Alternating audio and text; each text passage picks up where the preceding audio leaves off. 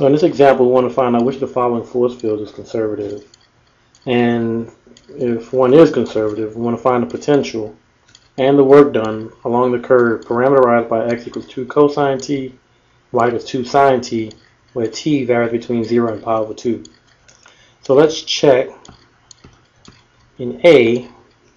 So for our f, which we'll write as some vector with components p and q, we have, let's see, y cosine x minus cos y, and we have the sine of x minus x sine y. So my p is here, so my p of xy, this is my q of xy. So the criterion that we've learned to check this, so it'll be that the partial on p with respect to y should equal to the partial on q with respect to x. And I'll just put a little question mark above it because I'm not so sure if they're equal to each other. So let's take the partial on p with respect to y. I'll get that the cosine of x, I'll take the derivative of this first term, partial on p with respect to y, and the derivative of the cosine of y, well, a minus cosine of y, should give me a plus sine y. And that, if it is conservative, I'll put a question mark again, should equal to the partial on q with respect to x. And the partial q with respect to x, I get the cosine of x minus the sine of y. This was actually pretty tricky in that it may have you question what you remember about the derivatives of cosines and sines. And you can easily make a sign error in an attempt to show that these are conservative, but the fact is they're not conservative. So this guy is not conservative. So we do not have a conservative force here. Okay, so let's try in part B. We'll check its force. We have x plus y squared and 2xy plus y squared, where this is my p and this is my q. Well, in this example, if I take the partial on p with respect to y, I get 2y, and if I take the partial on q with respect to x, I also get a 2y. So this thing checks out. It's obviously a conservative force field. Okay, so we found that B, which is conservative, and the things that we know about a conservative force, since we know it's conservative, we say we want to find a potential in the work done along a certain curve parameterized by these x and y values. So since it is conservative, I know that there must exist a potential whose gradient is equivalent to this force field, which says that the PQ value that I have on my force should equal to some partial on phi with respect to x, some partial on phi with respect to y.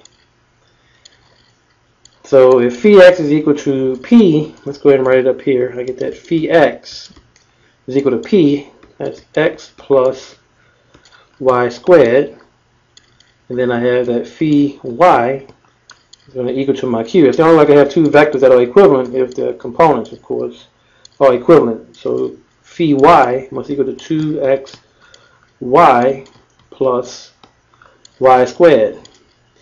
So if the partial on phi with respect to x is x plus y squared, then my function phi of xy according to the phi x, so it's like I'll take a partial integral almost of the right hand side, gives me 1/2 x squared plus xy squared plus some arbitrary function in y. Because remember, if I take the derivative of this with respect to x, or the partial with respect to x, and the derivative of this function in y would equal to 0. And if we look at the other function, the 2xy plus y squared, and we take the partial on the right side, kind of like a partial integral with respect to y, then let's see, I should get xy squared from the first term plus a third y cubed plus some arbitrary function in x.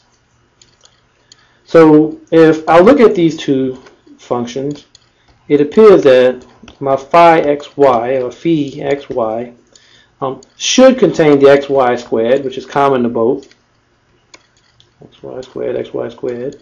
The phi xy at the top can accept some arbitrary function in y, and below I have a plus 1/3 y cubed, which would fit the bill, of course. It's just a function in y. And below I have some arbitrary function in x. I put two wiggle lines under it. And here the 1/2 x squared should fit the bill. Plus any arbitrary constant, of course, but this is enough for a potential function. And if we take the partial respect to x, I should recover what I have above. And if I take the partial respect to y, I should recover what I have above. So let's go ahead and see now. We found the potential. We can find the work done along the curve parameterized by x equals 2 cosine t, y equals 2 sine t, where t starts at 0 and ends at pi over 2. So might look something like this, where I start here and end here and kind of go around this way. And let's see, so if I'm at 2 cosine t, so when t is 0, I get 2 times the cosine of 0 for x, and the cosine of 0 is 1, so I get an x coordinate of 2. And the y coordinate, sine of 0, of course, is just 0. And then at pi over 2, the cosine at pi over 2 goes to 0. And then the sine at pi over 2 is 1, and 1 times 2 is 2. So this is the contour that we want to proceed along. So let's see, I want to go from 2, 0 to 0, 2. And let's see, I know that the work, it makes it really easy when we have a conservative force. It's just going to be phi at the end point. So I'll write phi at the end. You may see phi at B minus phi at A, or phi at A minus phi at the beginning point. Okay. So let's see. If I calculated this correctly, it's like me writing phi at the end point, which is 0, 2 minus phi at the beginning point. So I began at the point 2, 0. And if I evaluate my phi function, I should get 8/3 minus 2, or 8/3 minus 6/3, which gives me 2/3 of a joule.